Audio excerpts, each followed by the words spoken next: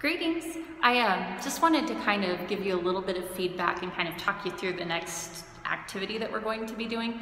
Great job on discussion for week 1. I went through and graded the first, for those of you who had posted at least 4, and you guys are knocking my socks off. I know you have a lot on your plates, but you're doing a great job. I haven't looked at chapter 2 yet, and I noticed in my feedback as we were discussing that some of my messages were taking on a different tone. So, you know, just watch for the feedback on there too. Great job, great start. I know this is a lot of work to do. I hate that we're having to double up on content, but that's the nature of the summer course beast, so bear with me. Since we're going to hurry up and take an exam, our first exam, I gave you some hints. Just please make sure you give yourself enough time. Use a reliable computer. Do all those things, you know that. Have your materials ready.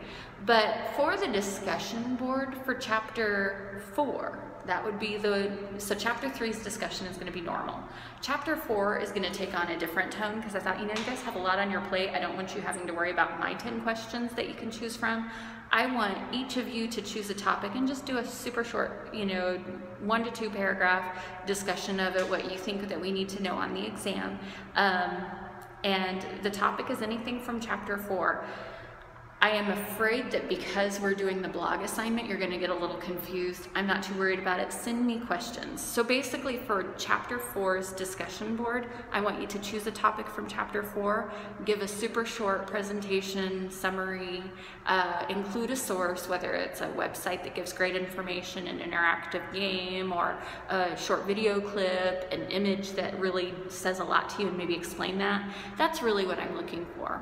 Now, to get the other posts for it, students are required to respond to 3 other posts. So basically, you're still kind of looking at a minimum of 4 normal discussion posts plus claim your topic. So don't get too confused. I am a little worried about that. Usually I don't do a video, but just do that. And if you're still not quite sure, you just email me. For Monday, Tuesday, and Wednesday of this week, I am in a workshop and they're asking us to put our electronics away, so it may not be quite as quickly as I like to respond, but go ahead and give it a try. Hey, have a great week, guys. Good luck on exam number 1.